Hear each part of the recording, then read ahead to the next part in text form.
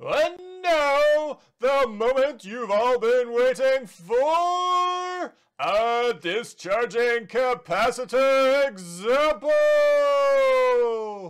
And here's the problem that we're going to do. What we're going to do is assume that this switch has been closed for a long enough period of time for that capacitor to be at 10 volts. And then this switch opens up. I'm going to use blue. That's not blue. There's blue. And this switch closes. And then what we're left with is this circuit here. So it's a discharging capacitor circuit where the voltage across the capacitor is defined as being in this orientation, positive at the top, negative at the bottom. The voltage across the resistor is defined as being positive at the bottom, negative at the top, because the current is defined as flowing into the positive terminal of the capacitor, so going in this direction. These are the general equations that we've already derived for the voltage, the capacitor voltage, the resistor voltage, and the current through the capacitor. And these are the things we want to figure out. We want to figure out the exact equations for the capacitor voltage, resistor voltage, and current. We want to figure out the values of the capacitor voltage and current at some appropriate points in time. And then we want to plot VC and IC. Okay, to approach the first problem, well, we have the basic form for the equations. The only things we need to know are Vs, which should really, it's not necessarily the source voltage, it's really the initial voltage that you have on the capacitor. So we need to determine that. Well, it's 10 volts, we already said that. And then we need to calculate this RC. And RC is also called tau, and it's the time constant for the circuit. We'll see why it's called time constant in a second. And for this particular circuit, we have a 5 kilo ohm resistor and a 400 nanofarad capacitor.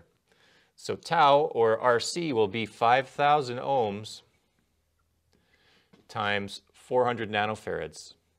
And a nano is 10 to the minus 9, so that's going to be 400 times 10 to the minus 9 farads. And this works out to 0.002 seconds. Well, the reason that it's seconds is it's ohms times farads, and ohms are volts per amp, and farads are coulombs per volt. These volts cancel out, and we end up with coulombs per amp, but amps, remember, are coulombs per second, so then this works out to seconds. These coulombs cancel, and the seconds comes on the top, so we end up with seconds. So that RC, or that time constant, is 0.002 seconds. So now we can start plugging these numbers into the actual expression. So VC of t, well, the initial voltage is 10, and this RC is 0.002. And with 0.002 on the bottom, we can bring that up to the top to give us 10 e to the negative 500 t. The inverse of 0.002 is 500. So VR of t, basically the same thing, except the polarity is opposite from the capacitor voltage. And then finally the current. Remember, we've defined the current as flowing in that direction, but it's negative, so the current is actually going that way. So we have 10 volts, the initial voltage, divided by the resistance of 5 kilo ohms. 10 over 5 kilo ohms, 10 over 5,000 is 0.002, which is coincidentally the same as the value here for the time constant. So 0.002 is milliseconds, or milliamps. So negative 2 e to the minus 500 t milliamps. And the units for these, of course, are volts. So the next thing to figure out is the voltage and the current values for a number of different appropriate points. So those appropriate points are going to be based on the time constant, and they're going to be equal to the time constant or then integer multiples of the time constant. So we want to, of course, choose t of 0, but the two different zeros that we want to choose. T of 0 minus, so that's the instant right before the switch opens and this switch closes. T of 0 plus, so that would be the instant that that switch closes. And then we're going to choose 0.002 seconds. That is because that's the first time constant, the first value of tau. Oops. 002. And then we want to go with 2 tau. So 0.004 Then 3 tau is 0.006, 4 tau is 0.008, and 5 tau is 0.010.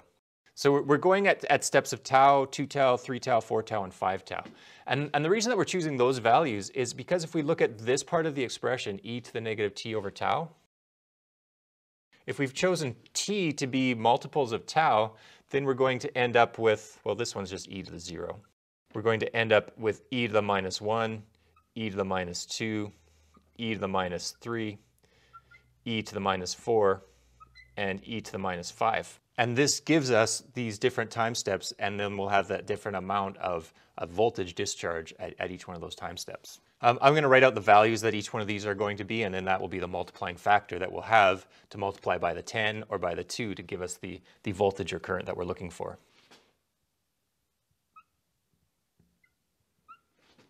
Okay, well, we have these multiplying factors, these values that we're going to multiply by the 10 or the 2 to give us the voltage and the current. And so the first voltage is 10, of course this is in volts, and that is in milliamps. So we'll have 10, and then because we're using 10, these are easy multiplications and ones that we can do in our head. 3.68. And then the current, of course, is also going to decrease by the same factors. So here are the appropriate values for the voltage across the capacitor and current through the capacitor at all of these different time steps. And we only went up to 5 tau because once you've gotten to 5 tau, the voltage across the capacitor is so low you can basically ignore it, and the current through it is basically so low that you can ignore it. It's at 0.6% of what it was initially. And of course it's going to continue to discharge. It's going to go on and on and on and approach 0, but these values are so low that some DMMs won't even be able to measure them. And finally, the last thing I wanted to do was plot out these values of the voltage and the current as they're changing over time. And what you could do is you've got 5, 6 different points here for those capacitor voltage and the capacitor currents, and you could draw out those 4 points and then connect the dots, and then you'll see the line. But I've done this, I've put these equations in Excel and calculated for a lot more points, so we get a much smoother graph, and you can see the voltage for the current here, and the voltage for the capacitor here, and the current through the capacitor here. And you can see they both have the same shape. It's just they have different starting values, and of course they're talking about totally different types of units. And if you want to see where I derived these equations, you can check out the video here. If you want to see more videos about capacitors, you can see those here. And finally, thank you so much for watching these videos. I look forward to seeing you next time. Remember to keep focused and have fun.